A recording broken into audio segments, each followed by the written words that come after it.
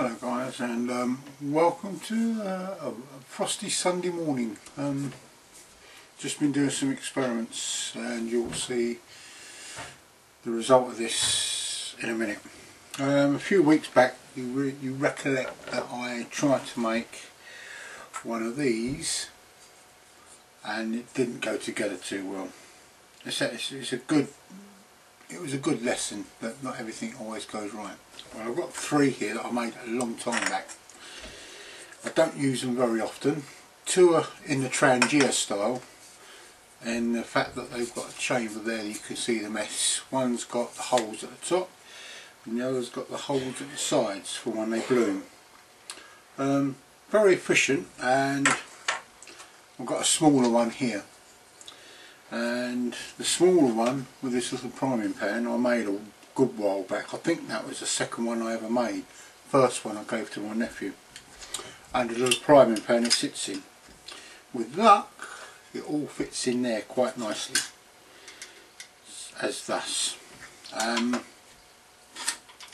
Good little stoves. If you're gonna, I'm a firm believer, if you're going to make a stove like this, don't go out and buy an aluminium bottle. Scavenge, because that's the whole idea of this type of cooker, is a scavenged cooker.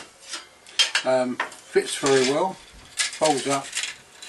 Without the priming pan it folds up in there quite nicely. I might need to make another small priming pan just so that the whole setup fits in there, fits into this quite well. So there you have it. Right, priming pan sits in there, and obviously the kettle or cooking pot fits on the top. The burn time with this particular penny cooker, reason obviously if you've made these before, you just drop the penny on the top there, is about 6 to 7 minutes. So I did a very rough timing on it and it come out at about 5 minutes 30 seconds, but I'd actually had it fired up about a minute beforehand. So I would say 6 to 7 minutes burn time with this, which is enough, incidentally, to make you a cup of tea. Minty at that, which is very nice. I've seen many people use these. The big disadvantage is that you can't do that. Screw the top back on. So basically it can be very wasteful on fuel unless you're very canny at measuring it out, so you have just enough fuel to make your brew or to cook your meal. Works very well.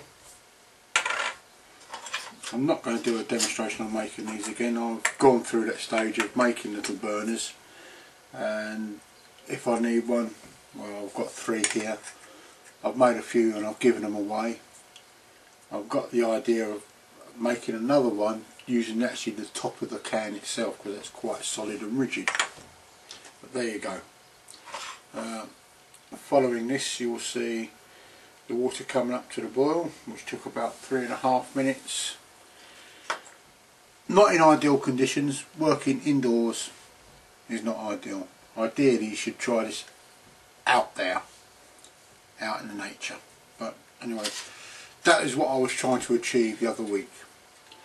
A complete little cooking system. What I'm hoping to do is actually use the Esbit stove as a little wood burner as well, and see how that comes out. I saw Sepp boardhand work.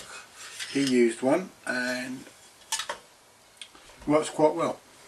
I must admit this is a very much a nostalgia thing for me, because I used these when I was in the army. And they're actually quite a good little burner, folds up quite well. If I'm a gadget freak, it's cooking gadgets, that's my downfall. Anyway, coming up are the two sequences, and I'll see you all down the line.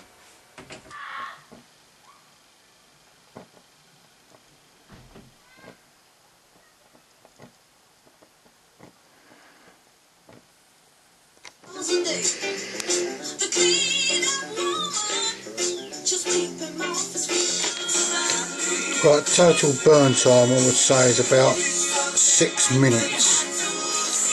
Not bad going really.